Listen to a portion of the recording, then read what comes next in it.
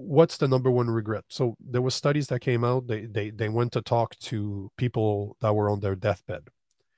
What's the number one regret of the dying? I heard in terms of the number one regrets is too much time in the office. I know that that's one of them. The main one is to have lived the life others expected of them and not live the life they wanted to live. This is the number one regret. Now, what does that mean in a real life? Stop trying to please others. You know, a lot of people are alcoholics and drug addicts because they're not happy, because they're trying to, it's a coping mechanism. Why are they in that situation? Because they're trying to be somebody that they're not. There's something inside them that is driving them to try to satisfy others. They don't realize it, but that's what's happening. If you're an alcoholic, you're trying to escape something.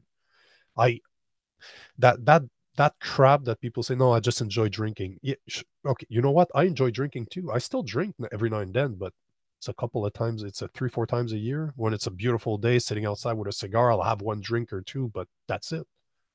I understand where alcohol brings me. I have a very addicted personality, so I know where it brings me. But this is what it comes down to. I'm very happy in what I do in life because I'm living my purpose. I'm living my life. I'm living the life I'm supposed to be living.